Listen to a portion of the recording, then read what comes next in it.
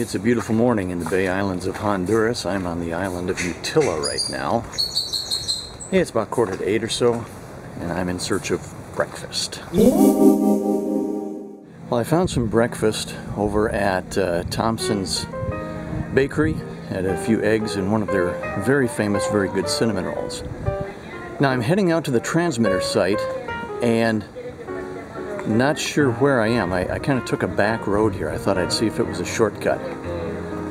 We'll find out if it's a shortcut or not. Okay, decision time. I have reached a small intersection. I know I can go down this way and catch the main road and then catch the path I need for the transmitter. But I'm going to take this little road less traveled right here and see where it leads me. You want to come along?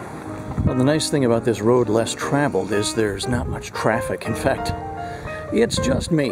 Whereas down there on the main road, I'd be dodging scooters and ATVs and whatnot. So far I'm liking this. Well, I don't know what the plan was here, but this is something that's been started. Here's another building that is not finished back here along this little path. There's a larger building around the corner here. It's a bit of a landmark. Never was finished.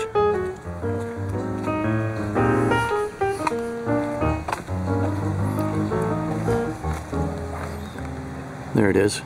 I think from what I've read and heard, this was supposed to be a hotel that would have been way ahead of its time. That is, if I remember right, was built in the 70s. I would call this the resort that never was. Very interesting layout of the land here as you come down. You can see somebody thought that they were going to have a big and grandiose resort here. But it never happened, never took place. There's a beautiful view looking over the Utila Harbor. I think it would be interesting to know the original plan for this whole place here. It would have been grand. This is my good friend Lance Bawden, and I was over at what he just told me was Dunkin Hill. Now, what's the history behind that? Dunkin Hill was to be a big hotel resort. Yeah. It was a guy out of Texas by the name of Jim. They call him Jim Money. And then he contracted this guy by the name of Duncan, and he was the one that was doing all the work and that doing with it. But they had a huge project. They had a bridge that was a land go from the hill and go over to get to the beach, to the water. Then they had to build a tunnel below that you got to go below the street and get out to the water. And they just kept building, and this superstructure they was building, but apparently they ran out of money, and that's where the way it stopped.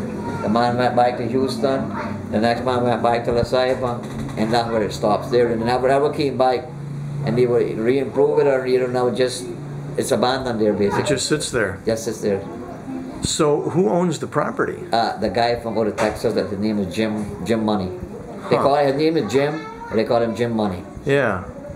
That's his property. That's a shame it never got finished. It never got finished, but it was, and the blueprints, it was something like a Star Wars blueprint. Oh, okay. You know, you see like things like, well, literally, with the tunnel and the bridges and stuff. But it was really nice. It was really a beautiful something if it had ever been finished. Do you think that would have been a great thing for Utila if it was finished? Well, it would have been one next point of attraction. Yeah. Where people will come, like say, because if you're coming on a plane, you will see the big building, the bridges, and if you're coming on the ferry, it will be something of interest that people will want to get close to see it and take pictures of it. So you've never decided to go finish it yourself? No, I can't take that project on. That's too far away from my house. All right. Well, thanks, Lance.